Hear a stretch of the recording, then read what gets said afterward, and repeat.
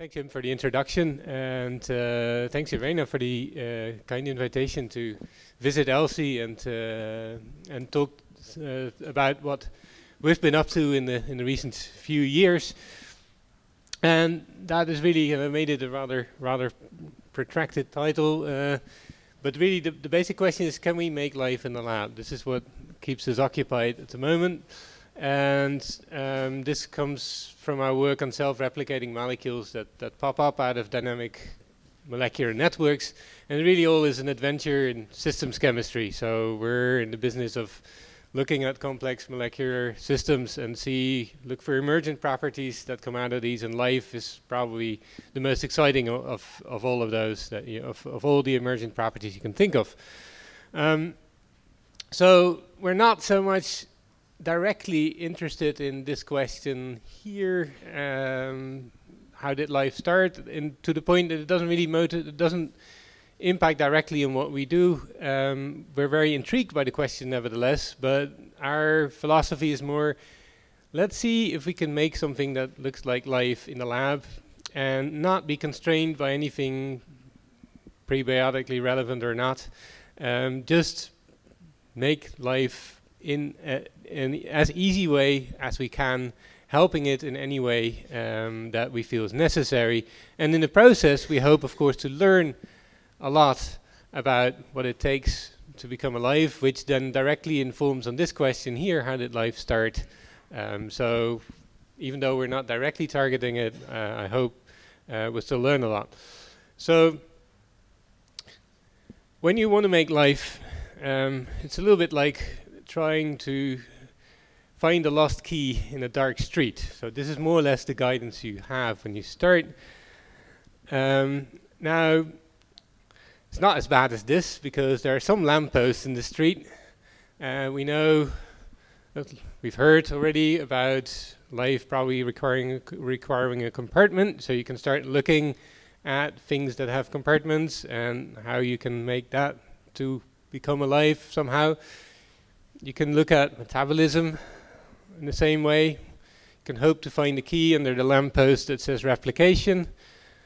And there's the fourth. So this is usually the three these three are identified as the three most important elements of life. But there's a fourth that I'd like to emphasize here.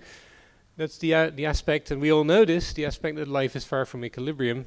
We usually factored into the metabolism one, but I took it out because I think there is something really rather important in the out of equilibrium aspect of life, and rather important to also develop molecular systems that are in this thermodynamic regime here. And that's not trivial. This is not, at least for a chemist, this is not what you're being inclined to start off with. Perhaps already because we're not trained as chemists to do anything that is far from equilibrium. If you are a chemist, you're trained to make stable molecules. If you're Procter & Gamble or Unilever and you sell laundry detergent, you don't want laundry detergent to change into something else after the customer bought it and then is on his way home. So stable is good for most of chemistry, but not when you want to make something that is alive, because life is not at equilibrium, it's far from it, and I'll come back to that at the end of my talk. So so where we had like isolated lampposts, and for quite a while quite intense research has been done in these areas. In some areas more than in others, I guess. Making things metabolize and taking that as a starting point for making life is still very hard, and also far from equilibrium systems haven't received a lot of attention, but these other two have, and so the light intensity has increased to the point that we now can start thinking about merging these, and Kepa already alluded to this. So maybe the best approach to life is not to focus on any of these ones individually, but try to look at systems which share two, maybe more, but that gets hard, of these essential characteristics of life. So what am I going to talk about today then? So I summarized the main findings on this slide here so that you know what's coming your way. I'll show you how self-replicating molecules can emerge spontaneously from a interconverting molecules. So that's starting off under the lamppost that says replication. And we do this not because we think that's the best lamppost, but rather because that was the one we found ourselves under. So whether that's the best spot to find the key, no idea. But that's the best spot for us to look. It's the best place we can actually get started. I'll show you that these replicators can acquire information, very, very trivial information at this stage, but nevertheless, and complexify spontaneously in rather small steps. I'll show you that at least the basic ingredients for Darwinian evolution are there. That is replication, mutation, and selection. I'll show you an example where replicators spontaneously diversify. We start with one, we end up with more. I'll show you an example where, again, trivial, but where replicators adapt their structure to a change in the environment. And I'll show you at the end how you can make dissipative systems. And I think this is at least the bit I'm most excited about right now, where you can start populating thermodynamically disfavored states. So that's what life is, right? It's not a kinetic product. It's not a thermodynamic product. It's not the kinetic product in the sense it's the first one you make. It's not the thermodynamic product, it's something else. How do you populate states that is not the first you make, it's also not the one you make when you wait a bit. So I'll come back to that. And if I have time towards the end, I'll also say something about compartments. It's not necessarily very connected to any of the above, but we'd like it to become eventually at one point. So what's our recipe then for life? So we start off with replicators, as I said, and exponential replicators allow them to mutate, then operate the system far from equilibrium, and then that should allow Darwinian evolution of the replicators to occur. And for a while we thought if we're there, then Darwinian evolution will just take over and it will lead us places. And that was, I think now, looking back at it now, is probably a bit naive, and there's more required in order for Darwinian evolution to actually go places and do things other than make trivial changes to the system. And that go places means invention of new traits, and how that might work is something we're trying to find out, but we still haven't got much of a clue about. So I'll probably need to leave you somewhere between 4 and 5 towards the end, by the end of the talk. So, self-replication, autocatalysis. We're by no means the first people to work on this, so let me introduce the topic briefly. So this is the blueprint by which 99% of self-replicating molecules work, and be that self-replicators based on RNA, peptides, completely synthetic molecules, it doesn't matter. They all obey the same principle. There is a template molecule with 2 binding sites. There's food molecules with complementary binding motifs. You make a ternary complex, so the template with the 2 food molecules that brings the 2 reactive ends of those 2 food molecules in close proximity. Reaction goes faster if those ends are in close proximity than the reaction goes when they're not. So you accelerate the ligation here. You make the duplex should dissociate, make 2 replicators that can each undergo their own replication cycle. So the idea is you start with 1, then after 1 round you have 2, 2 make 4, 4 make 8, 8 make 16, so exponential replication. But as we already heard yesterday, there's a problem with this template dissociation step. It's actually quite hard to make this dissociate. This is a bimolecular complex. Under conditions where that associates, this is a third-molecular complex, but the interactions are the same.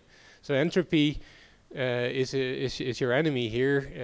It would really much prefer to make this over that. So once you've made this, it's kind of hard to dissociate. If dissociation doesn't happen, then the exponential growth doesn't happen. Now, is that bad?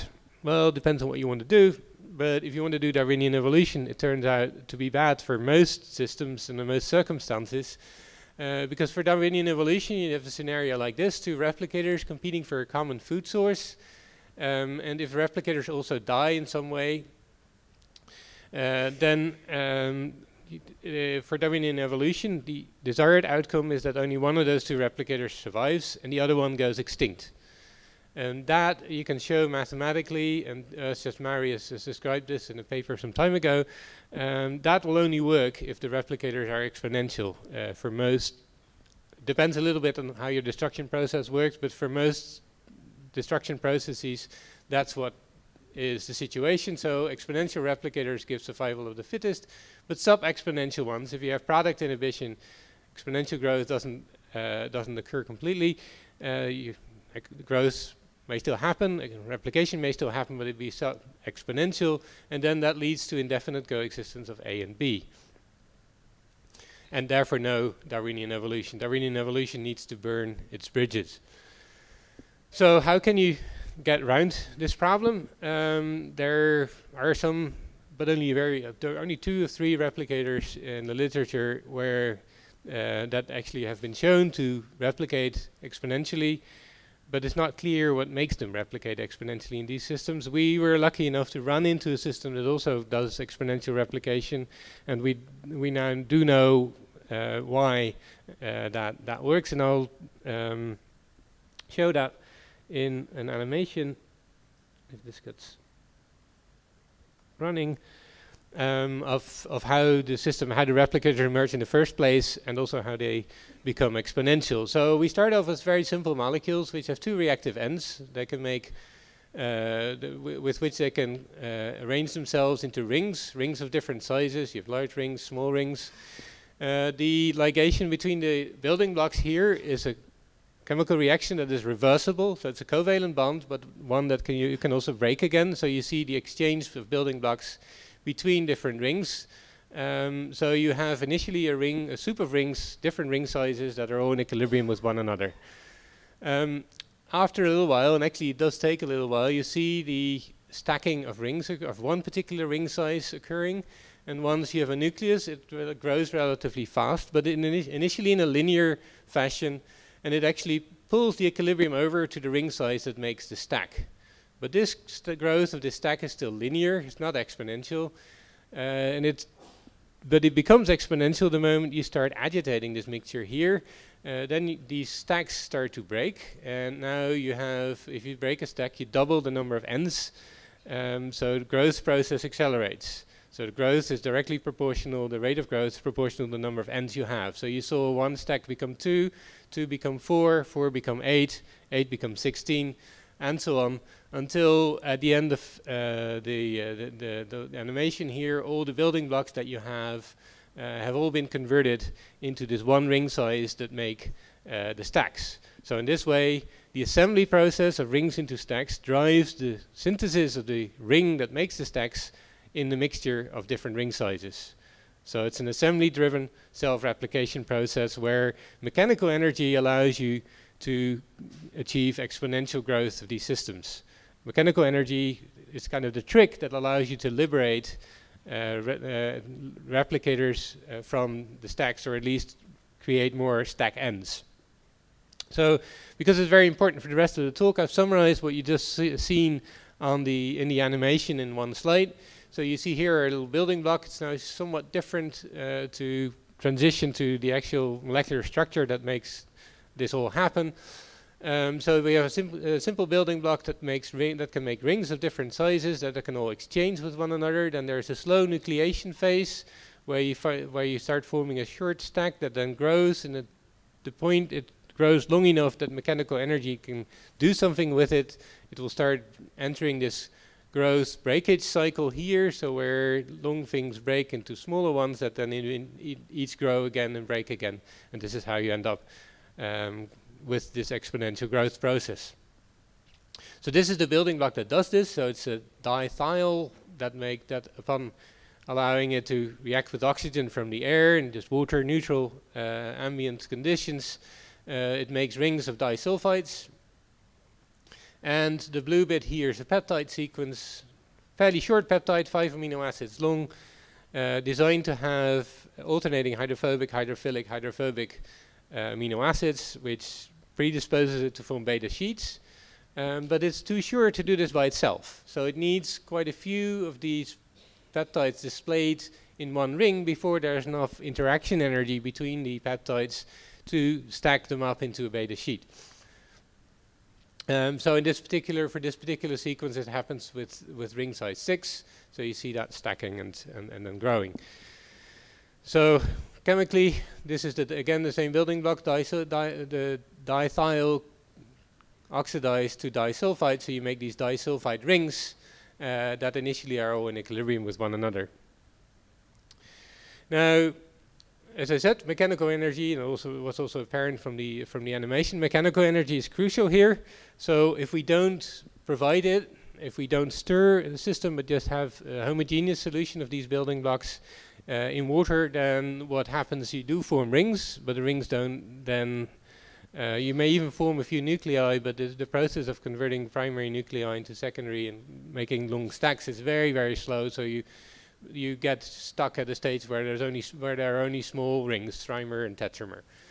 If you do stir the system, the outcome is quite different. In this case, you make a cyclic heptamer, so a 7-membered ring with this building block when you stir it. But if you ask this guy here how you should prepare a cocktail, you say it's shaken, not stirred. So what happens if you do that? You actually end up with a different replicator. So for this particular peptide, the exact way of agitation decides the outcome between two competing replicators, a 6-membered and a 7-membered ring. And we understand why this works, why this difference is, and if you want to know, you can ask me later. But bottom line is, agitation allows replication. And this is just some electron microscopy to show you that there are really stacks of rings that have a diameter that corresponds to the diameter of the ring for both the hexamer and the heptamer. But if you look at try and find any of these stacks in the trimer tetramer sample, you see nothing. It's autocatalytic, and the kinetics of this, it's also slow, I should add. The kinetics of this already hints at it. So this is the distribution of ring sizes with time. If you start off as monomer, it oxidizes initially, you make trimer and tetramer rings, and then after about 3 weeks you see heptamer rings growing. So it's a slow process, and a lot of credit to Jackie, the PhD student who discovered this, for not stopping after a week and just keep monitoring and seeing if anything changes. Had she not done that, we would have missed an awful lot of fun. So this sigmoidal growth curve suggests autocatalysis. If you want to prove it, what you do is you take some of this material at the end, you introduce it in the beginning, and you see the moment you introduce it, it immediately shoots off. So it's autocatalytic, definitely. So we have an exponential replicator. How about mutations? Well, if you want to mutate this, allow this to mutate, then the simplest thing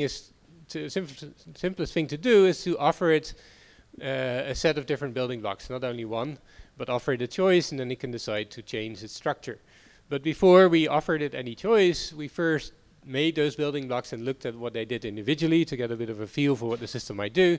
So this was the original building block. It has this peptide sequence here. We played around with that position there, made it initially less hydrophobic, and we found we lose now the 7-membered ring. We only make 6-membered rings. If we change this to a phenylalanine in that position, make it less hydrophobic still, we go to even smaller rings like pentamer, and for naphthalene, trimer and tetramer rings already start stacking. So there seems to be a correlation between hydrophobicity of the peptide, stickiness of the peptide if you like, and ring size of the replicator that we're making. Also goes the other direction. If you make it more hydrophilic, put a serine or an alanine in that position there, we make octameric rings.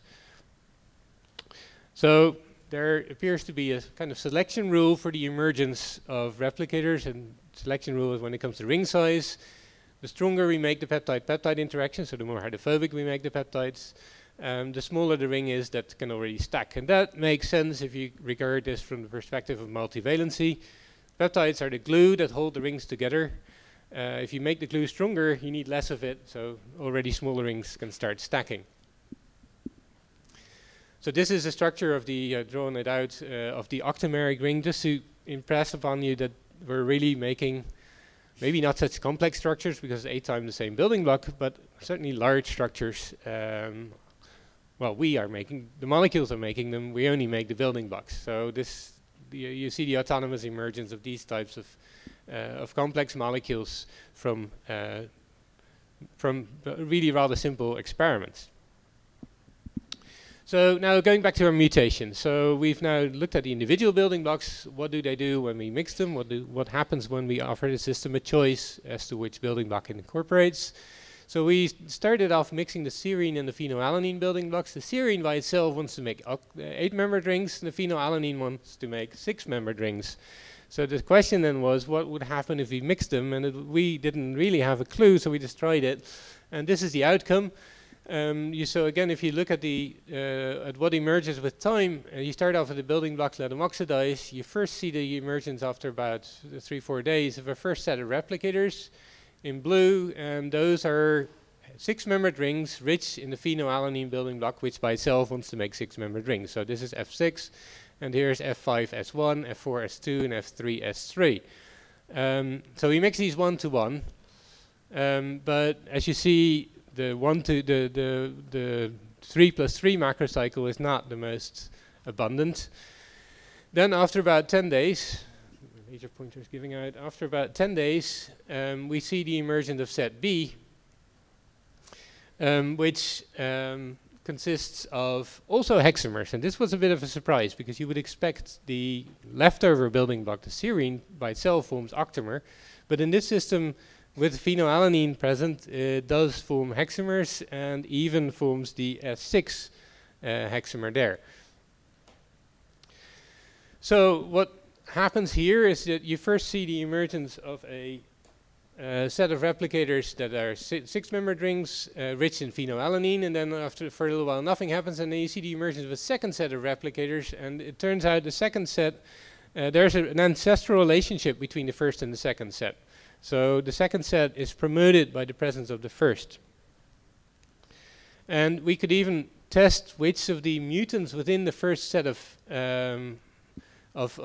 if you call it quasi-species, I don't know whether that term is quite appropriate here, but it shares a lot of similarities to quasi-species, which within the first set of replicators is most responsible for giving rise to the second, and then it's those that are most structurally similar to the second set of replicators. So this starts to have some similarity to how, I guess, speciation occurs in biology. But it's with completely inanimate system of self-replicating molecules. Okay, then back to our recipe. So we have a replicator that can mutate. Now let's see what happens if we start operating this far from equilibrium. So anything I've showed you so far was only looking for systems that went looking at systems that went thermodynamically downhill. We started with building blocks, thiols, they oxidize, give disulfides, all thermodynamically downhill. So the only difference there is we end up with one product or another is the kinetics and the thermodynamics of formation of those products, but we're not necessarily we're not making systems that are dissipating energy or in a continuous way. Yet life, of course, is far from equilibrium, and it does exhibit a continuous turnover of pretty much all its constituents at a quite stunning rate. So if you look at the half-lives, for instance, of mammalian messenger RNA, it's about 9 hours. If you look at protein half-lives, on average, there are 2 days. So every protein, on average, is broken down and resynthesized every second day. So also Darwinian evolution requires this making and degradation, or birth and death. So if you start with some species, it makes mutant, it replicates and does this in a sloppy way. So you have different mutants, some survive, others die. The ones that survive can mutate again, and so on. So that's the idea of Darwinian evolution. Only works by virtue of there also being death in the system. So if you want to move in this direction, what you then really should do with our replicators is also make them die. It's kind of tough on you when you're a chemist. You make stuff, you're not in the business of destroying it again. At least you usually try to avoid this, but now we have to do it. So what I've showed you so far was only this. We have food, making replicator. And once we've made the replicator, it was there. There wasn't really any way of any process that led to its destruction. But that's what we now want to introduce, some way of making replicators go to, say, some waste product. And the easiest and perhaps trivial way of doing this is to convert, is to do this in a flow system. You keep adding food, and you remove the food. You remove some of this, the system, the same flow rate, again, so that you're in a basically a continuously stirred tank reactor. You start off with a replicator in here, and as long as it replicates faster than it's being flown out, it persists. Nice thing about this system is you can still do, you can change the environment while it's replicating. And we did this in one particular way. We added a bit of trifluoroethanol. It's a kind of a useful solvent known from biochemistry and from protein peptide chemistry to make the interactions between peptides stronger. So if you increase the amount of trifluoroethanol, you should start making replicators that have a smaller ring size, if our understanding of the replicators is correct. So this is what we then done in the experiment. We started with octamer replicator. So what you see in the background here is the concentration of trifluoroethanol. We start off in 50% trifluoroethanol, where probably the octamer is not the best replicator. Indeed, it withers away, and you see the hexamer replicator taking over to the point here where it's almost completely, where it's certainly dominant. Then we flowed out we didn't add more trifluoroethanol with the food, we just flowed in the food with in pure water. So we see the trifluoroethanol content go down, and you see that the hexamer replicator goes down, and the octamer replicator comes back up. So we see that the nature of the environment dictates what replicator we have, and also what we showed was previously already that the octamer and hexamer replicator are also cross-catalytic to some extent. So you can consider octamer and hexamer to be mutants of one replicator set. So this experiment here then shows that by changing the environment, we favor one mutant over another selectively and reversibly as well. So it's having this now has all the ingredients and all the essential characteristics of Darwinian evolution, replication, mutation, selection, but in a very trivial way. The only thing we change is macrocycle size of our replicator. So we did a similar type of experiment with guanidinium chloride. Now that doesn't really per se add anything, but I still want to show it because it leads on to the next point, which is doing the same as I showed you before in the flow, but then in dissipative conditions and chemically fueled. So with this system, with the phenylalanine, and if you put this in water, it wants to make the hexamer replicator. If you put it in guanidinium chloride, for reasons we don't quite fully understand yet, it makes trimer replicator. So the trimer replicator is the most stable compound in guanidinium chloride, so it's also the first one that forms. So if you start off with food, the lowest barrier is to make the trimer replicator, and it's also the thermodynamically most stable structure. Now, why do I show this here? You think, okay, I've seen enough of these replicators now. I think this is maybe here now we have a nice opportunity to try and see if we can push the system away from what it wants to make kinetically, away from what it wants to make thermodynamically. Because there's this hexamer replicator also. It's thermodynamically disfavored. If we start here, it actually goes there. If we don't do anything. It's also not a kinetic product. If we start here, it doesn't make any of this. It actually makes the trimer. So we have a system which is making a kinetically and thermodynamically favored replicator. Can we do something to this system to populate the hexamer? And why is that important? Because I guess this is where life sits, not here. Here's thermodynamic equilibrium, here's death. Here is you're out of equilibrium, at least by a little bit. Can we populate it? So anybody has any idea how you could do this? How could you get here? So you need to do something to the barrier, and you need to do this if you only do catalysis, then you need to do this in a way that breaks microscopic reversibility as well. So you need to lower the barrier in one direction, but not in the other. So I'll come back to that in a minute. So the way to do this is to start linking the system up with an energy source, fuel it chemically somehow. So we have to make replicators die and go back to food. And in that regime, not thermodynamic stability rules, but as Adi Prost calls it, dynamic kinetic stability. So here's how to do it chemically. So we start off with our building block. A thiol makes and we add oxidant, makes the disulfide. We add reductant at the same time, should make the disulfide go back to thiol. So we go around in a circle, but it's fueled now by having oxidant and reductant in the system.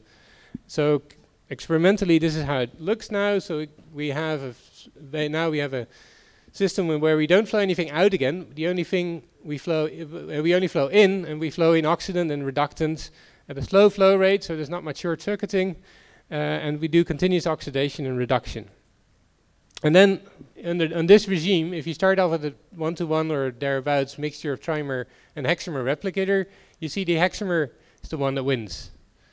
If you do the control, where you just allow things to go to equilibrium with the same starting point, you see the trimer is the one that wins. So why does it work? We're playing around with the barriers. We have now a reduction process and an oxidation process. So we may convert thiols to disulfides and disulfides back to thiols in separate pathways. This is shown here. So the oxidation is the solid line and the reduction is the dotted line.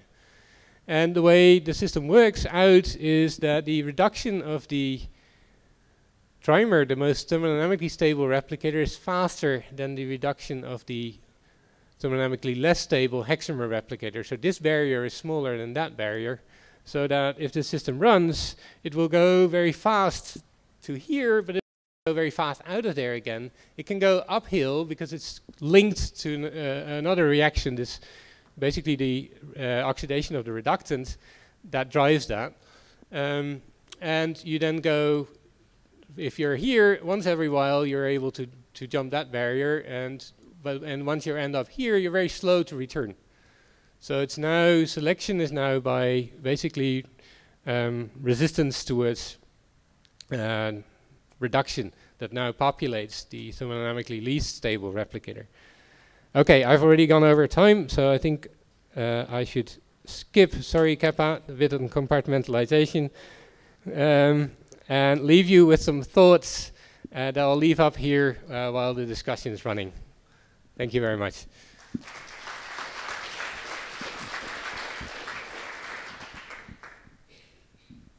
Thank you for that lovely talk. We'll take questions. We'll start with.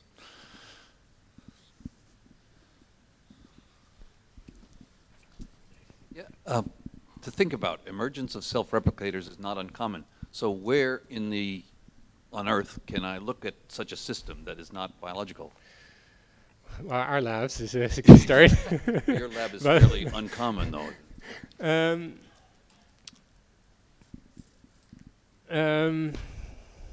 Well, maybe I should have said it's less common than I expected. It's less uncommon than I expected. So the motivation I say that is that we actually never designed any of this. And we ran into one, and then knowing there was one, we then looked at our older data on other systems, other molecules, and we had also self-replicating molecules in there. So the moment you have a system, I guess if I kind of generalize our system, the moment you have a system where molecules interconvert and assemble, the assembly process then drives the replication. The moment you have a system like that, you stand a pretty good chance of finding self-replicators there. Well, now, what geological environment that would work in, I'm insufficient of a geochemist to know. Well, Darwin's answer to this was, as soon as some molecule becomes interesting, it'll be gobbled up by existing life. Yeah. But presumably you can go a little bit down this path without becoming too interesting to extant life, and therefore you would see some of these things, maybe.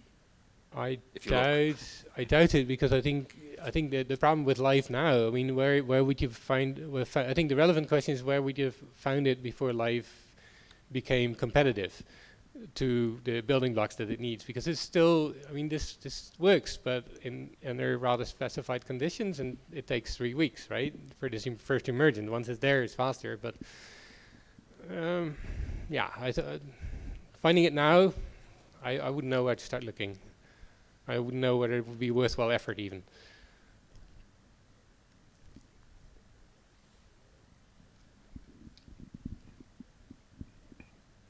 Thank you Very nice talk.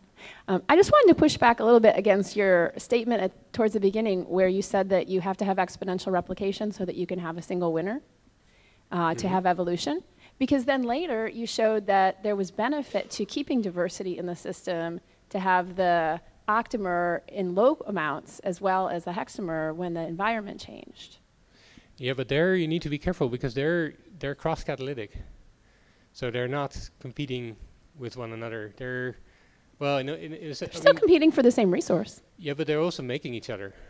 So you can't regard those as two separate replicators. They're part of one species. There are two mutants of the same replicator.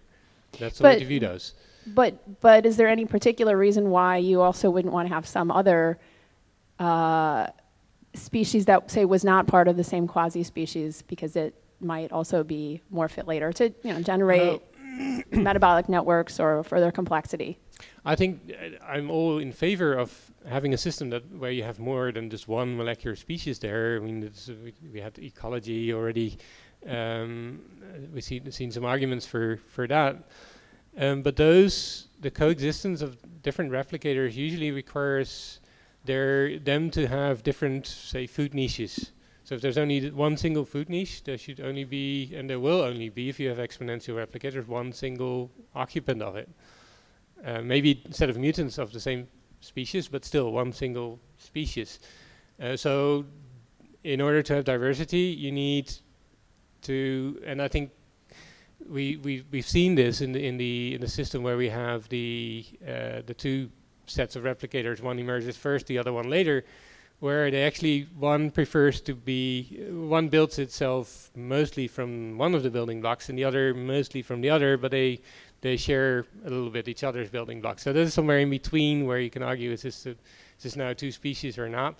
It's not two species yet because there are some intermediates, but we've looked at cross-catalysis between these two. The F6 doesn't cross-catalyze S6 and vice versa, but the F4 S2 and the S4 F2 are cross-catalytic. So that's all fine, but do we really have to have exponential replication? Could we have something that's sub-exponential and still have a system with evolvability? I guess depends on what you want to do. But if you're after extinction of, and I guess Darwinian evolution does do that, right? And if you want that to happen, then that is what you need. Or to be more precise, you need a growth order in replicator that is at least equal to the order of the replicator in the destruction process, which is usually first. So that's why the growth order also needs to be first, hence exponential. Thank you.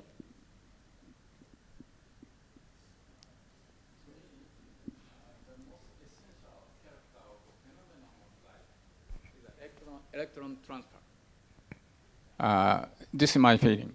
So my question is, your system do not include the metallic proteins. No. And just you can put food, right? So therefore, I have a similar feeling with him. It's quite different from the analog of what is life in your experiment. So what do you feel the role of metallic proteins and also electron transfer in your system? Well, we have redox processes, right? So we're changing oxidation states, not necessarily through reactions that involve electrons, but we do redox chemistry. In this particular system, the chemical fuel, in order to populate the thermodynamically disfavored replicator, that happens because we link the system up with oxidation and reduction in a continuous fashion.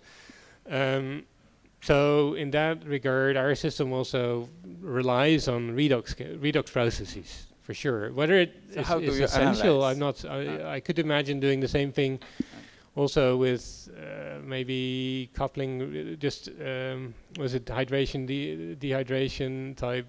So within metal absent proteins, but still probably the redox state occurs, changing redox system in your experiment. Yeah, but I think, well, in order to make something, so your question is more, can I imagine life without redox chemistry? Yeah, metallic protein, it's a full of, for example, free electron, like Fe or FES, and the molybdenite MOS or Yeah, GMS and others. So that is the key why life can continuously. Yeah. I would argue, my gut feeling is there's nothing that you could probably think of a life form. You probably couldn't make it out of our current life, but you could probably think of a life form that doesn't do that sort of chemistry. Yeah. Okay. Let's continue afterward. Yeah. Thank you.